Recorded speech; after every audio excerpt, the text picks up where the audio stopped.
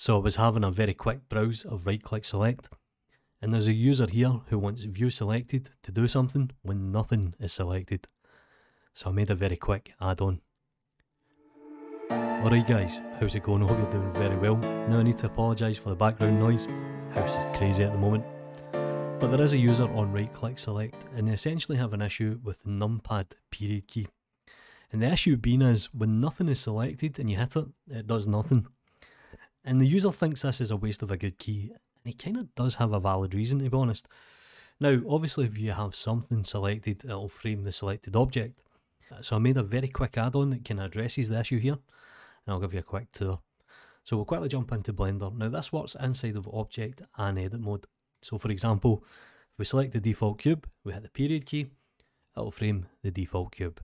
Now if nothing is selected and we hit the period key, it'll frame all. And that hopefully should fix the user's issue. Now obviously this works in edit mode, so if we select a polygon, we hit the period key, it'll frame the polygon, and it works pretty much everywhere. So that, and if there's nothing selected, no vertices, points or edges, it'll frame all. Now there is one caveat regarding this, or not even a caveat, it's more of an issue with Blender, and it's a key map config issue. So you need to go into preferences, you need to go to key map, go to key binding, press the period key, and it'll list everything in the period. You'll see it here in 3D view, frame selected, and it's a Numpad period key. And all you need to do is uncheck that. If you want to change the key map for the add-on, you can see here Numpad frame selected, and you can make it any key that you really want. And that's pretty much it, to be honest. Now yesterday I released a script that lets you kind of do incremental frame jumping. So for example, if I hit 10, now this is totally off track, it'll go up 10 frames.